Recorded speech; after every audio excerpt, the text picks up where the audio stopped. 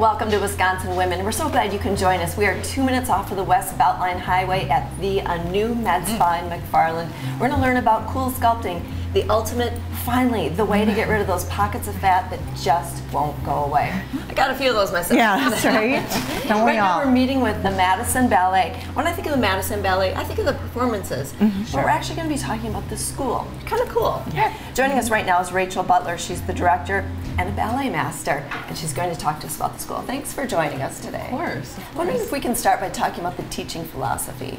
Absolutely. So at the School of Madison Ballet, the teaching philosophy is really positive reinforcement. There's been a lot of studies that show that if students are positively reinforced, they're actually better served to elevate their technical. Probably more motivated. Yeah, absolutely. Sure, I think so we traditionally are based in a style where we're telling dancers what they aren't doing correct, and what we like to do at the School of Madison Ballet is to reinforce the good things that are happening so that they can really build their confidence as well as their skill set. I love that. That's a great practice Yeah. for all around. Right. Yeah. Exactly. Yeah, What style of training then do you teach and offer there then at the school? So I like to say that we teach the Balanchine style. So Balanchine was an innovator in the 1930s that came to America from Russia and changed the style, the technical aspect of how we train ballet dancers, so that dancers that have different body types really are able to access ballet. Oh, that's so that's nice. the style that we teach at the Madison Ballet. That's nice, because then Yeah. it's pretty much for anyone, tall, short. Yes, absolutely. Finally, I can get one. It's a calling. There definitely is a stereotype when you Yes. think of a ballet. There is, yeah. dancer. Right. Yeah, Yes. Absolutely.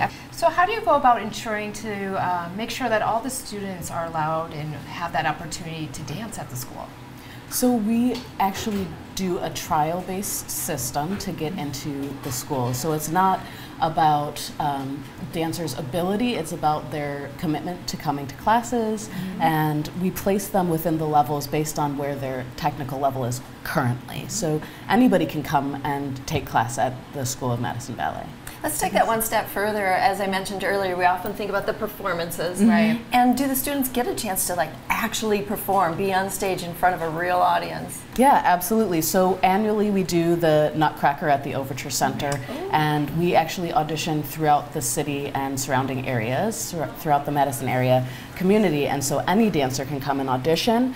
We try our best to accept all of the dancers that want to participate, and we currently are working on a new production that is Midsummer Night's Dream.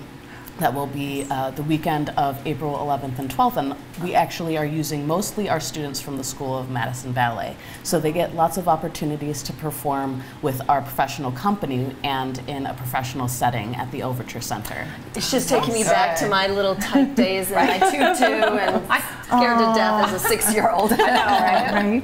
So this must be for every age group, right? That when you said the Nutcracker, so pretty much every age. So then what's your ultimate desire then for these classes or these students that come to your class? Right. So my ultimate desire is for dancers and students, the children, to build confidence and gain a lot of life skills that will help them through any pathway in life.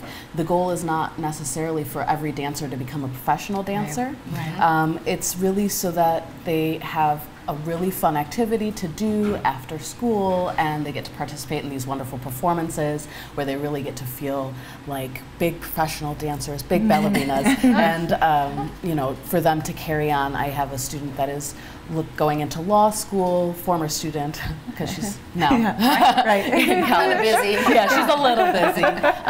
And a lot of dancers, their trajectories are different, but my desire is just for them to build confidence and have those great life skills. Thank you so much, Rachel. If you'd like to find out more about getting your student enrolled, you can go to their website at the School of Madison Ballet.